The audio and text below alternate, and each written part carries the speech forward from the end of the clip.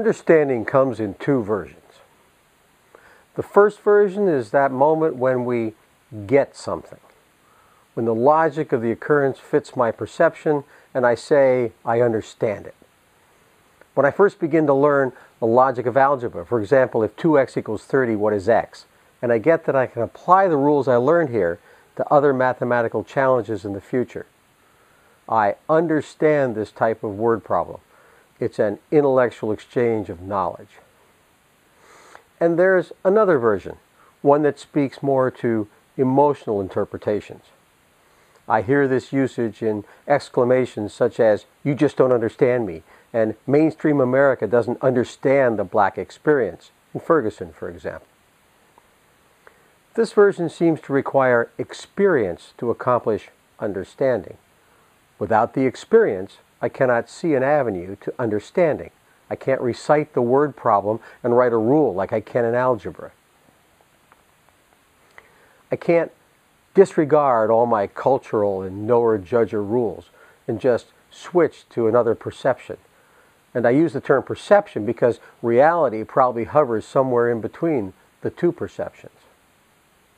I can empathize with the black experience in Ferguson.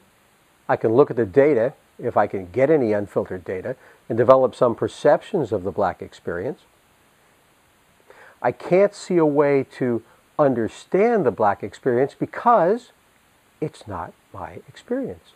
This isn't algebra. I'm particularly concerned about this because I list among many of my close friends African Americans I respect and interact with on a regular basis.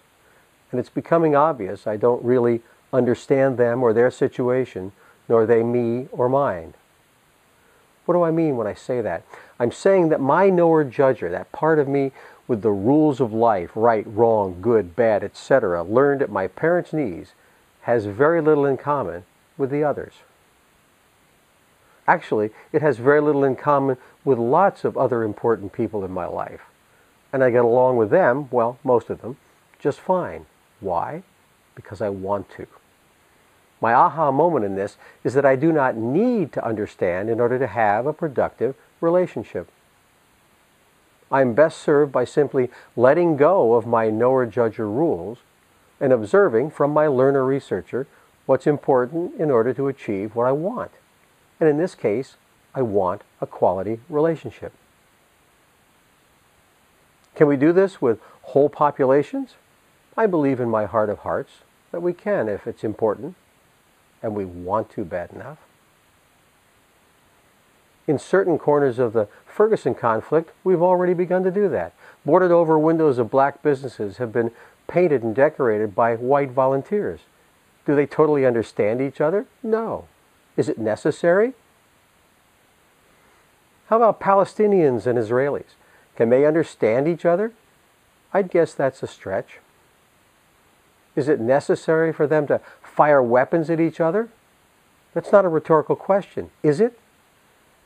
Their mothers and fathers, sons and daughters, generations of families, stuffed into borders designed as a solution by the UN in 1947, which never worked. Governmental knower-judgers ruling the day. I don't expect to resolve all this in a 4-minute video.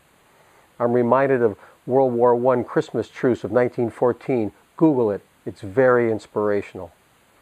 I just hope I can invoke the Christmas spirit long enough to convince you to experiment with letting go, even if for just a day or two, or a month or a year, or a lifetime, of some of your knower-judger rules that keep you from empathizing with people who aren't like you. Merry Christmas. I'm Kim DeMotte, corporate co-driver, and this is another moment of clarity.